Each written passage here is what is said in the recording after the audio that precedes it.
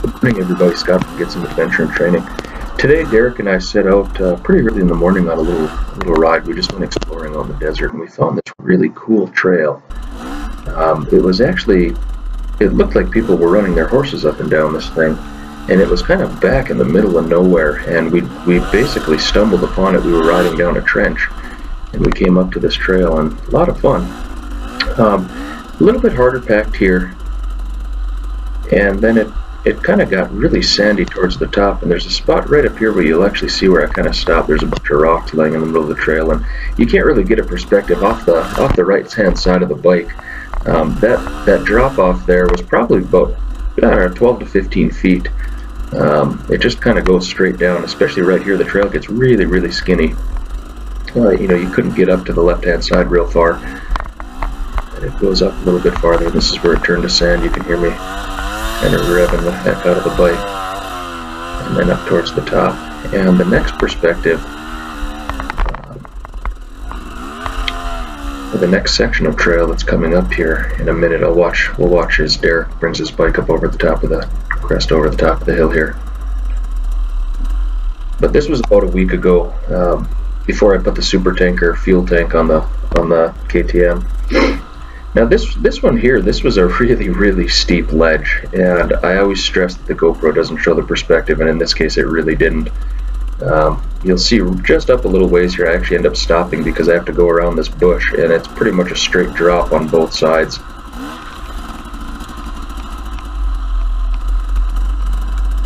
And I would have to guess 45-50 feet drop off on each side here, so the trail, it gets pretty darn skinny, especially off to the right there. I mean, if you made a mistake and it could turn out pretty bad, you might end up rolling your bike down the hill.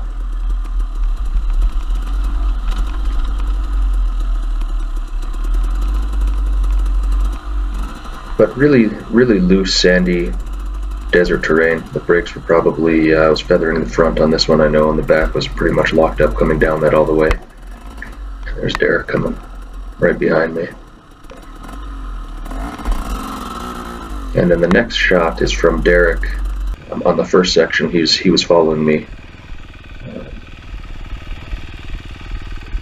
This is where we were getting out to the horse trail, or what I like to call the horse trail anyway now, because of all the hoof prints that were out there.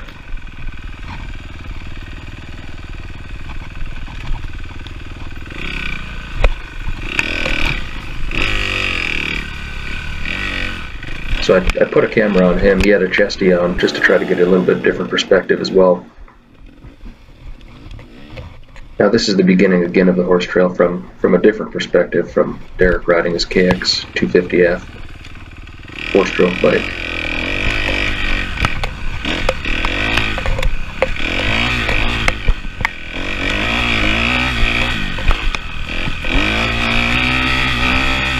This is when I was really trying to work with him on throttle control.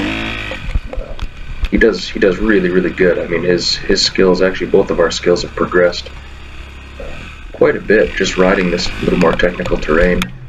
We've been trying to, we were more or less into desert racing for quite a while, and we really wanted to kind of break through and be able to do this technical terrain too. So it's been a really good learning experience.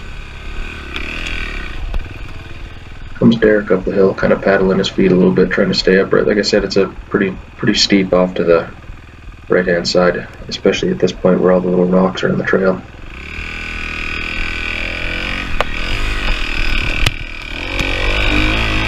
And the sandy section. Randy's up at the top. Now we'll show the same perspective as the first time around on me on that ledge. So this will be Derrick following me down on the little ledge trail.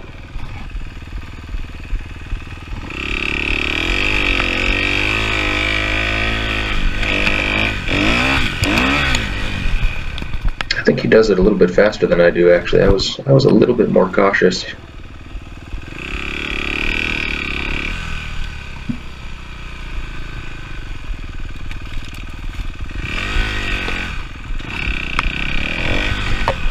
But again, if you guys want to see a little bit more of this type of riding, this type of videos, I've got some review videos that I'd like to post up on different products. Go ahead and subscribe to the videos and share the videos. We can kind of get them out there a little bit more. Hopefully you enjoyed it.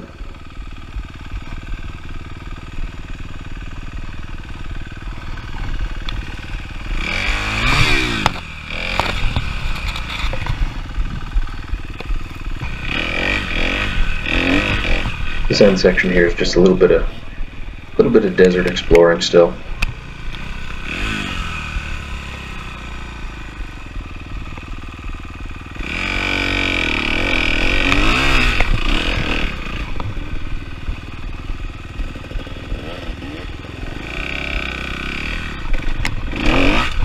And we're more than welcoming to people who want to come up here and ride with us as well.